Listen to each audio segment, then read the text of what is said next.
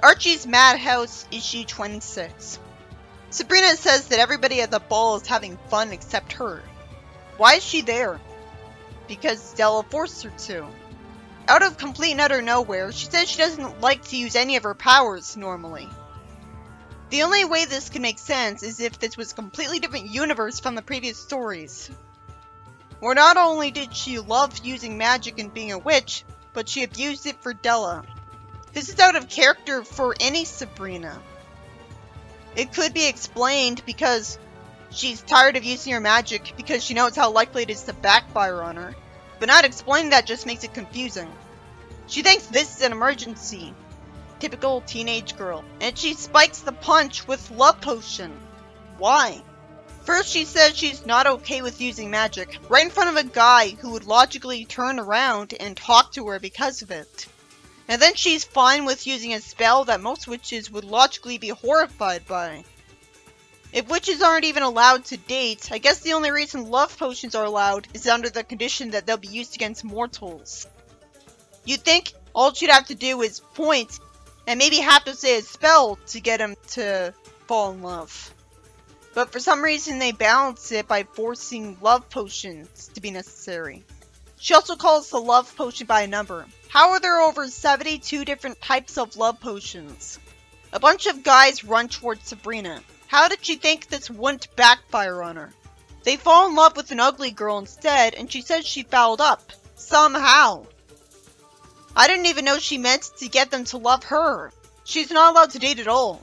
So why would she try to do this? I thought she was trying to get everyone who would drink the punch to fall in love with the first person they'd see to cause chaos. She sees the guy she likes the looks of and casts a spell to brainwash him into asking her for a dance. So why didn't you do this the first time?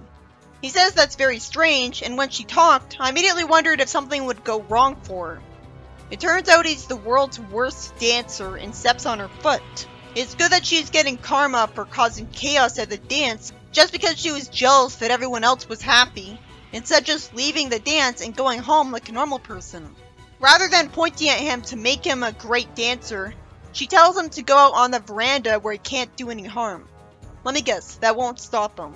She asks him to do his stuff and calls him Loverboy, and he gets nervous, so of course there's more in store for him. He's also really bashful. She says out loud in front of him, well, we'll fix that, and gives him a pendant to watch, and hypnotizes him with magic into feeling bold.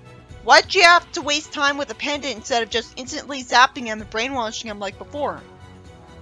He feels a wild urge taking possession of him. At least him being a loser gives him a good subtle message of, not every handsome guy is a great catch.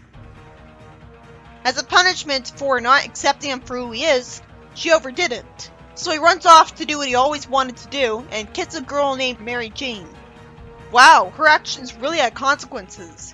And since she asks him what came over him, I'm just left to assume she doesn't want it. She leaves the dance thinking this just isn't her night, and she lost her hex appeal.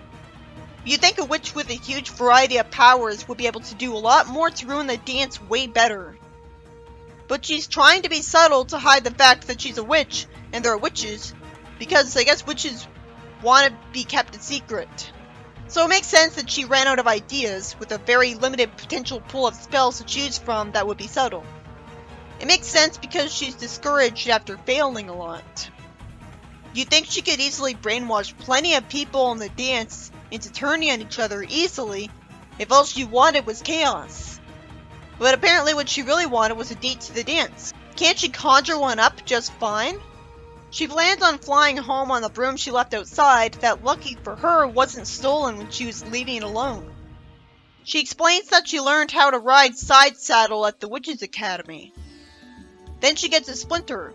Too bad she didn't have a magically splinter-proof broom.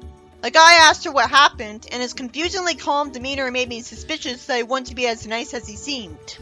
He's a medical student. Some girls come up to her, and fortunately for her, neither of them is dating him at the moment. So in a twist, she actually does end the story happily.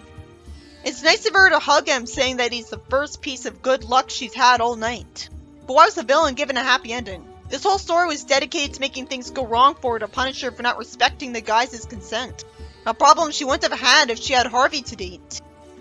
She spiked the punch with love potion for no reason, when she could have just brainwashed the guy into dancing with her in the first place, which she does, but then she doesn't make him a good dancer for some reason.